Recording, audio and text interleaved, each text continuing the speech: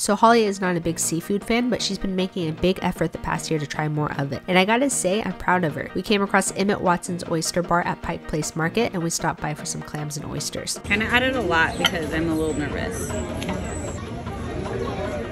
I don't always love horseradish, but you know what? For today, I'm gonna do it.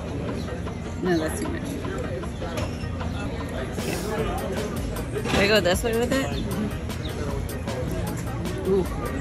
Oh god, I am so scared right now.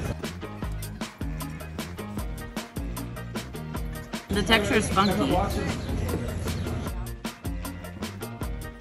Oh, 10 times better. She still doesn't really like oysters, but she loved the butter clams that they had. Personally, I could down like 60 oysters probably. Do you like seafood?